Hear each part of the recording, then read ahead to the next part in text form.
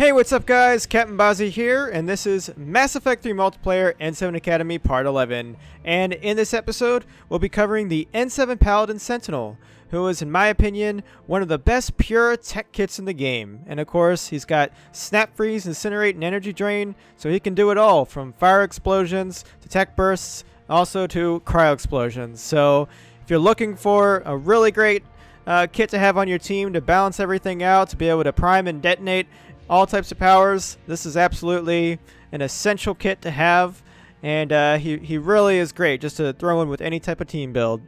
Okay, so first up here we got Energy Drain, and looking at the 4B power, that's what I recommend you go with for the impact radius.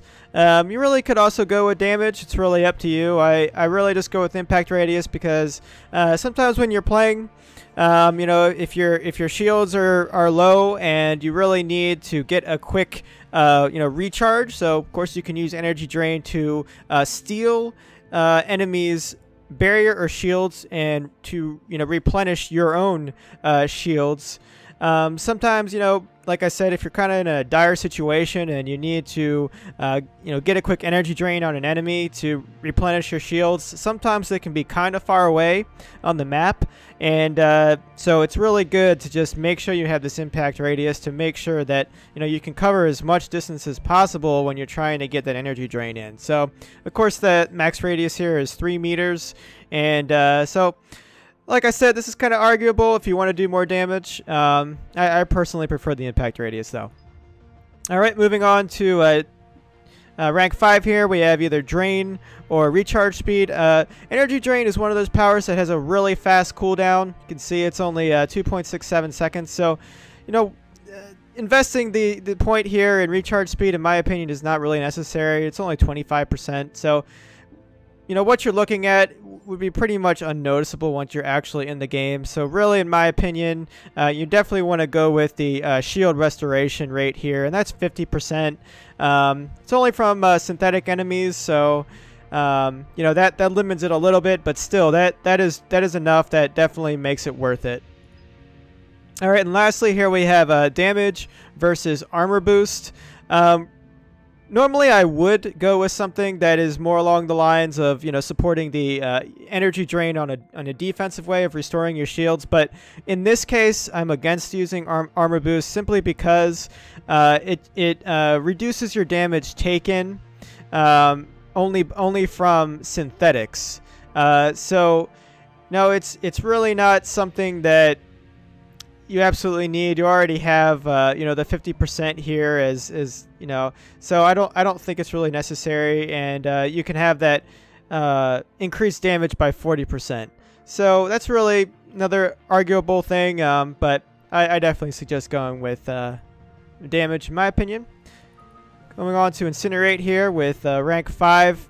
Once again, this is a impact radius versus damage call here. So in this case, I'm going to go with damage, mainly because when you're doing your incinerates, they're probably going to be in enemies who are pretty close to you. So either close to mid-range, you're not going to really be doing too many long-range incinerates. You're going to probably be doing that with energy drain if you want to hit an enemy from much further away. So so yeah, I think damage is the way to go with that. And then with rank 5, you got recharge speed versus burning damage. The way I have this kit spec'd, recharge speed for your powers is really not going to be too big of a problem. So I definitely think that going with doing more damage is definitely the way to go. And lastly, you have armor damage versus freeze combo here. So of course you also have Snap Freeze, which is something you're going to be using to prime enemies for cryo explosions. And then of course you can detonate those cryo explosions with either Energy Drain or with Incinerate. So really, this isn't a bad idea to go with the freeze combo, if you know, because you're going to certainly be doing that a whole lot. However, this freeze combo, of course, is assuming that you're only going to be detonating that freeze, the cryo explosion with Incinerate, and that's not always going to be the case. So, in my opinion, that's why going with armor damage is more important, because really, you're going to be using Incinerate on enemies who have armor a whole lot, and that's because that's really the quickest way with this kit to be able to take down armored enemies is to hit them with Incinerate and then do some kind of combo on them. So that's really the way to go with that, in my opinion. But no, if you want to go with that combo, because you are going to be doing lots of cryo explosions, that's definitely a good way to go as well. Alright, so then moving on to Snap Freeze here. I covered Snap Freeze in my previous video with the AIU, so it's really the same exact point specs here. So it's just reach so that you have some more range, and then cryo explosion, and I choose to do the damage to frozen targets with that instead of the duration of the freeze effects and the movement speed, simply because with movement speed it's hardly noticeable, and like when you're actually in the game. And same thing with freeze effects. Once you actually have an enemy completely frozen, he's going to get killed immediately anyway, so you don't really need to waste your point on that. Okay, and then lastly here you have tech combo versus damage and weakness.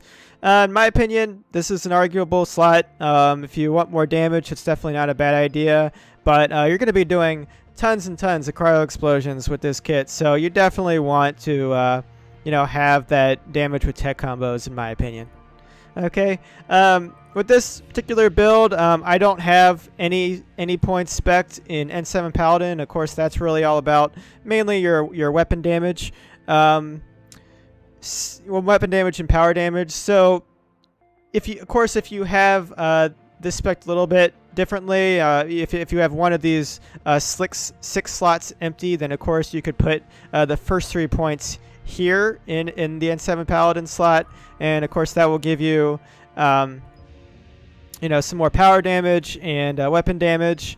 It's not a bad idea. Personally, I don't do it because he's really all about powers anyway, and you know, with all these powers, you know, you don't really need to put any more damage, you know, to do it really here, because they're already taken care of here. And you know, that's really what he's all about. He's all about powers, priming and detonating powers. He's not, you know, weapon damage isn't as important with him, in my opinion.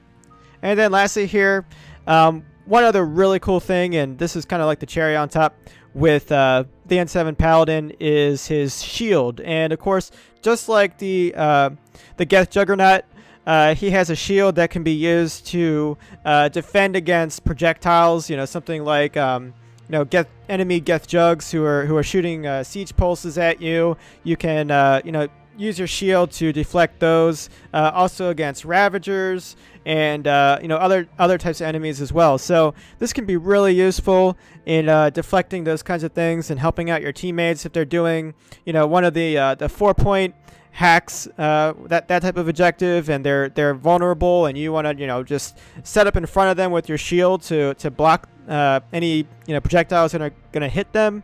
That's a really, you know, fun thing to do and really useful. But of course, you can just use the shield in, you know, general combat with a melee.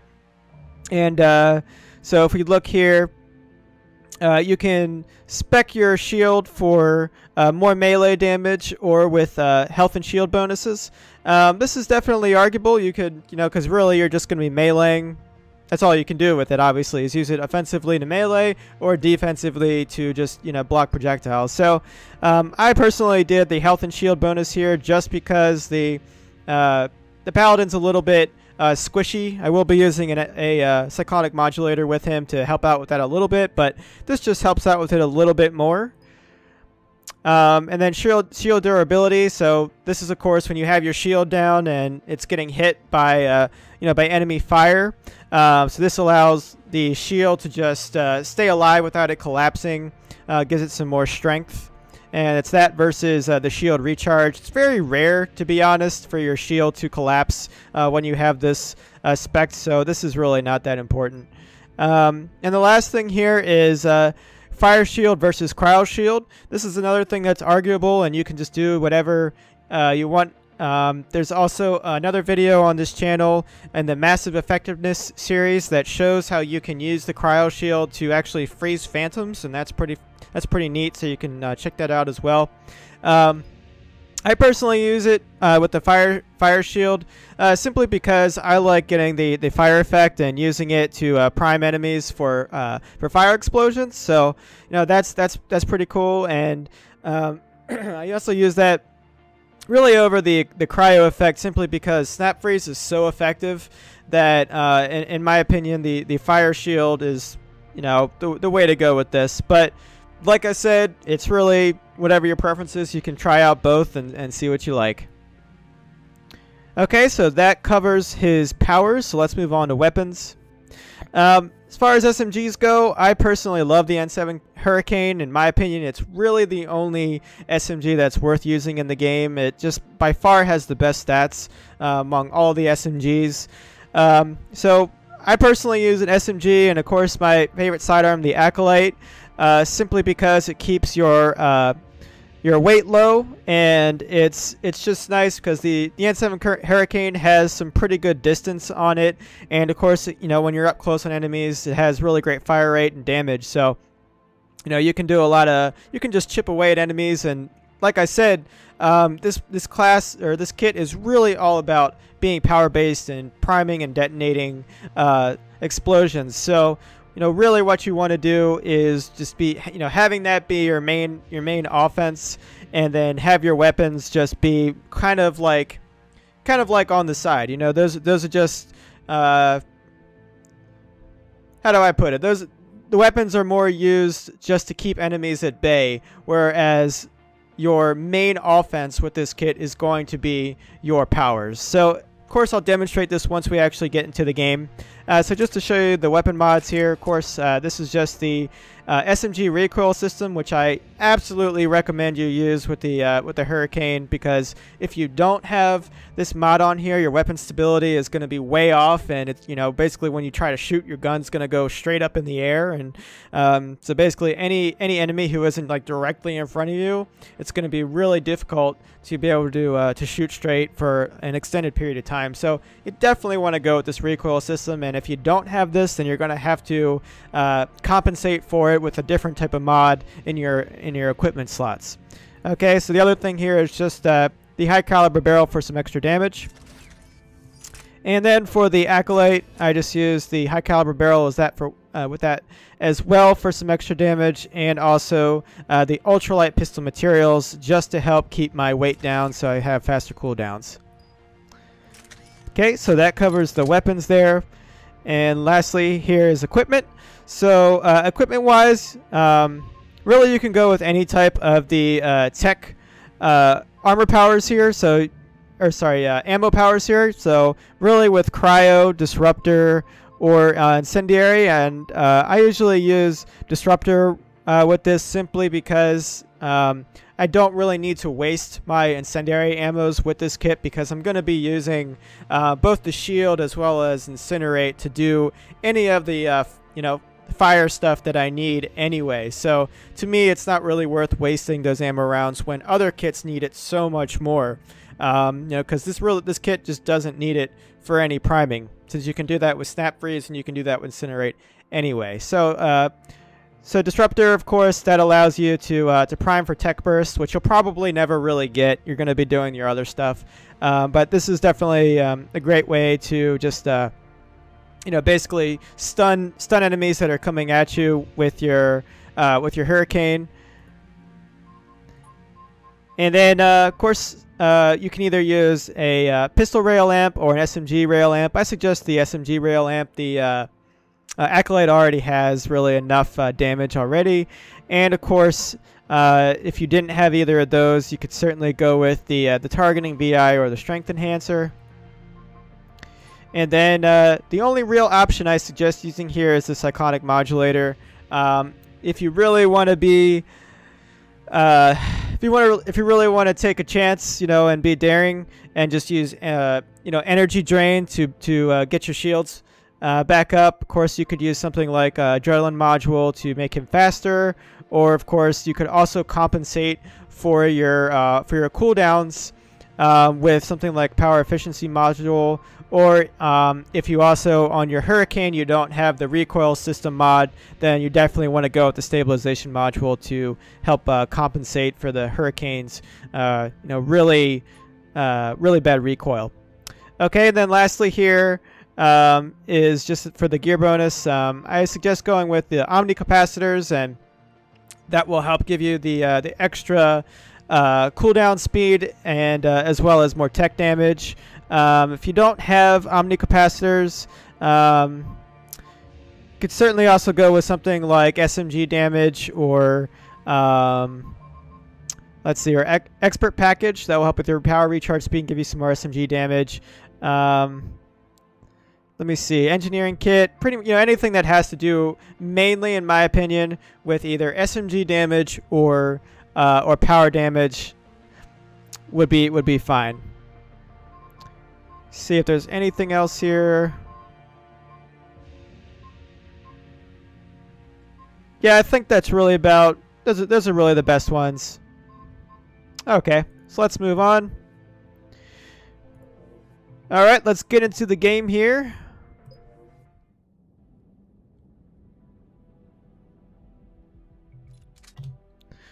Let's put this guy to work.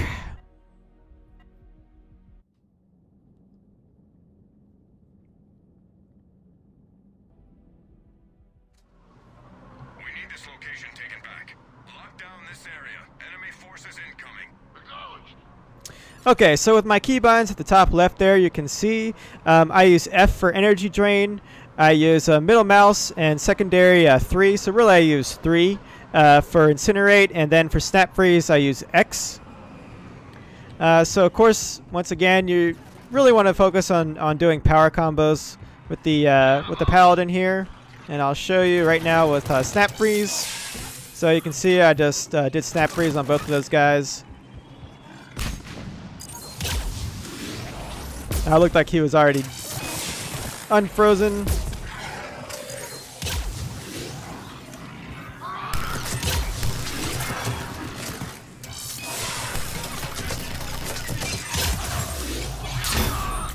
So there's the shield use right there.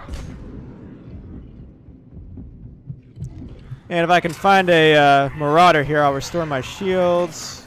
Oh, it's already restored. Okay. So there you go. There's some energy drain used there to restore my shields.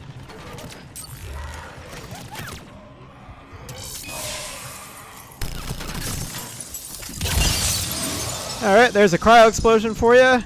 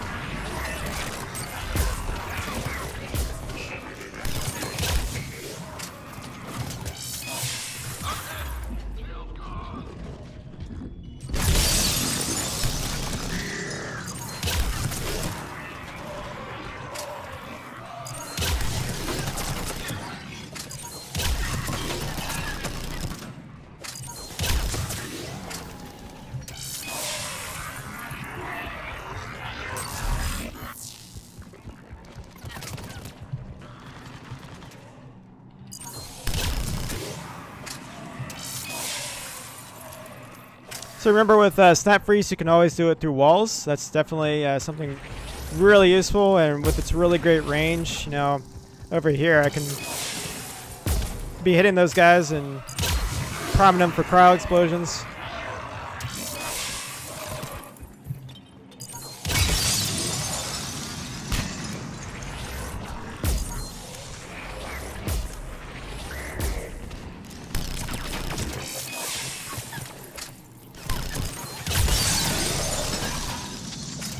There you go, right there. Man, I think that was that was a pretty nice cryo.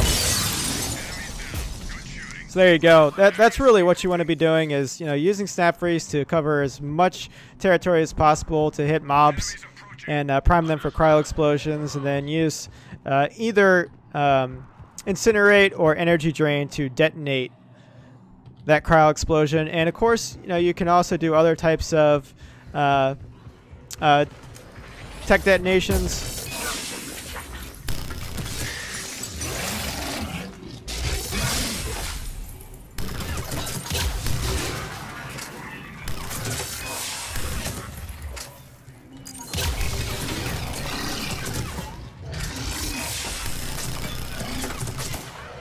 So you can see also how I'm using the hurricane, to chip away at enemies as they get near me. It's not necessarily my main offense here. It's really all about, like I was talking about before, really about using the power combos. That's really how you're going to be doing most of your damage.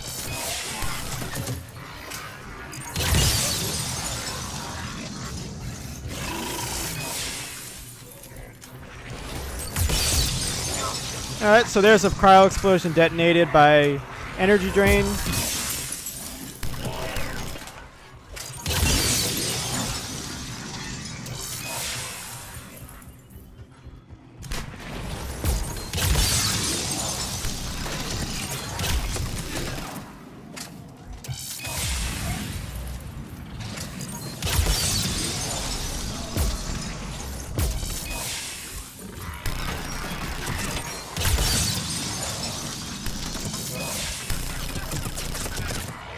So just, like I said, just keep on using snap freeze and just cover everything in ice all you can.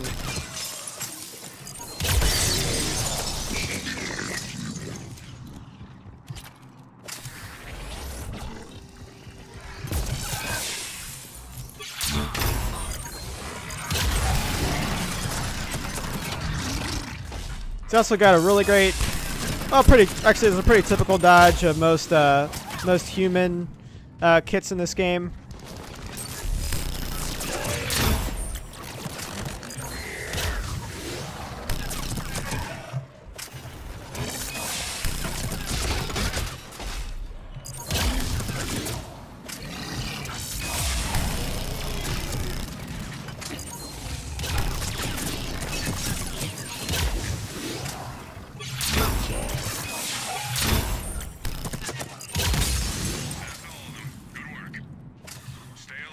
So as you can see, as I named him Techsplosion, that's really what he's all about.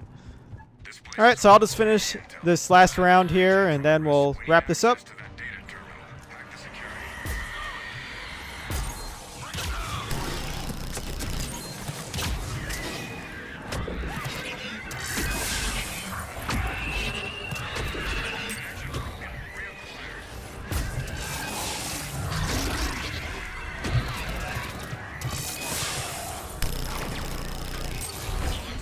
So I just used her barrier there to restore my shield.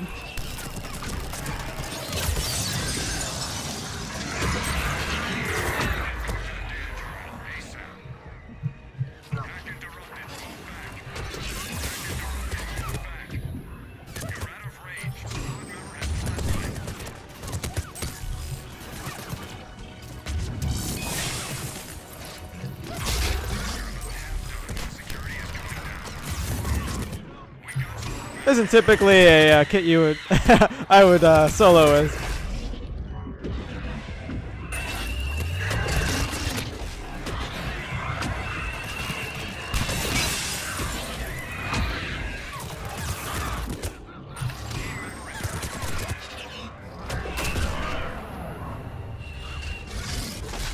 Probably should have done that earlier.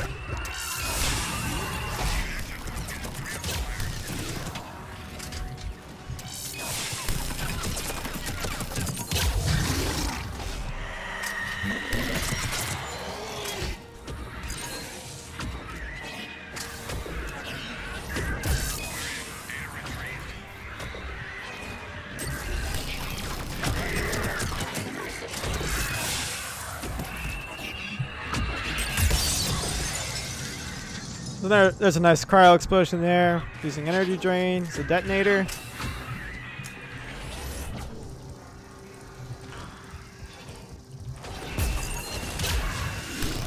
And I want to save that Banshee because I also want to show using the shield to block her biotic ball that she throws at you.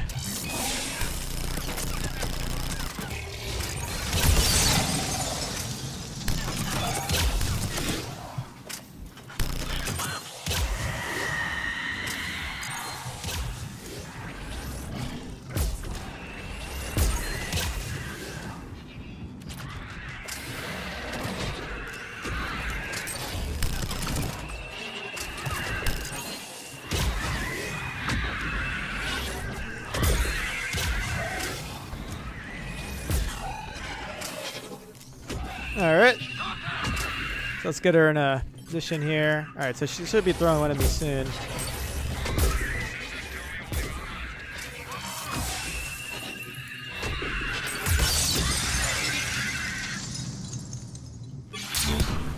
Okay, so you can see there, just as soon as she throws that, just get your shield down. That will block that thing completely.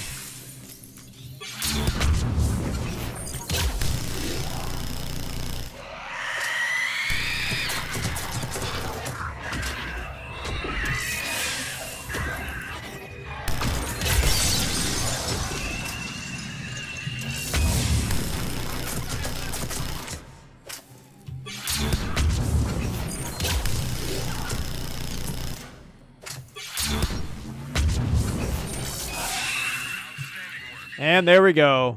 Enemy is still active. Stay alert. Okay, thanks a lot for watching. And in the next video, I'm going to cover the Asari Justicar Adept. So I'll see you next time. capnbozzy out.